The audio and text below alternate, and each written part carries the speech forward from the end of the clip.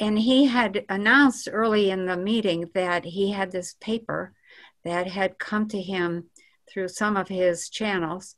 And the paper was an official Democrat paper and leftist paper. And it was the scenario planning to finish taking down the US.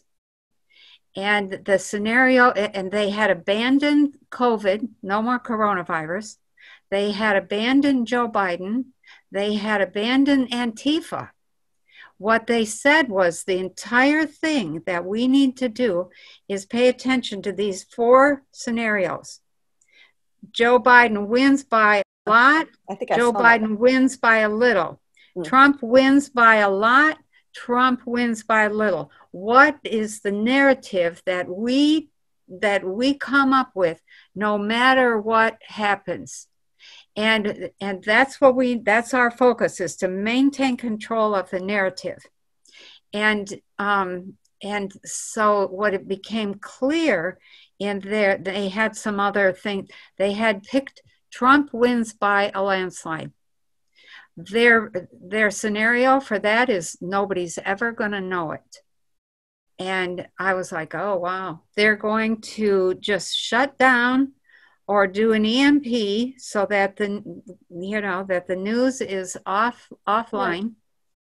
Right. Or they're going to have some sort of issue with what do they call that? Like limited outing of key places. They're going to have the newspapers and the radio and the television be contradicting, saying Trump did not win and Biden has won, and they're going to create this whole argument. People will never know that Trump won by a landslide. And they're going to keep that up and keep it up all through next year. And if Trump gets to January, they have plans for pulling him out of the White House. I'm like, oh my God.